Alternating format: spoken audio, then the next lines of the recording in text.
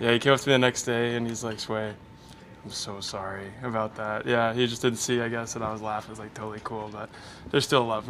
He's a good guy, so we had a good chat about it.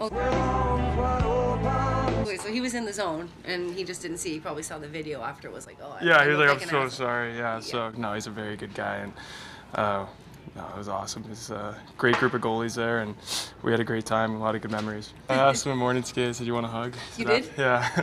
He was like, absolutely not. I'm just kidding. Do you have to approach that team a little bit differently?